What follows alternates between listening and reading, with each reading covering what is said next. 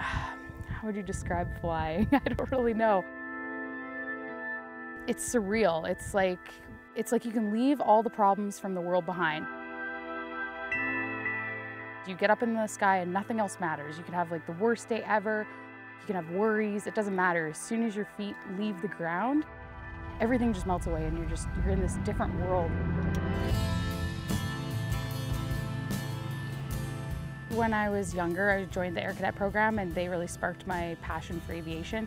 I was like, oh, this is really interesting, and went up for a couple flights and I was hooked. I got a scholarship for my fixed wing license when I was 17. After that, my whole goal was to become a commercial pilot. I got exposed to helicopters, basically working as an EMT, and after seeing how cool they were, I was like, I need to do that. So saved up, went to school, and here I am.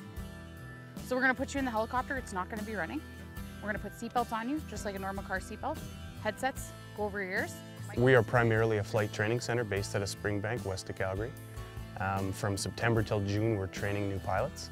And then from June to September, we bring our top graduates out here to get them the more flight time, more experience. It's actually indescribable how valuable this opportunity is to build your hours and fine-tune your skills.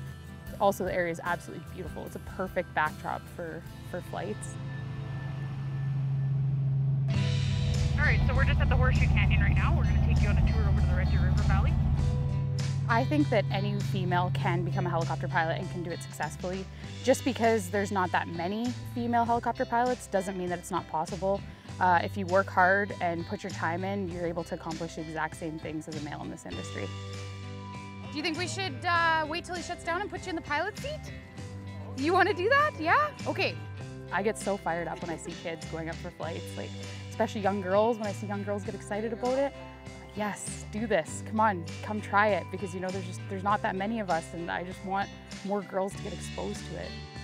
Yeah, you're already a pilot.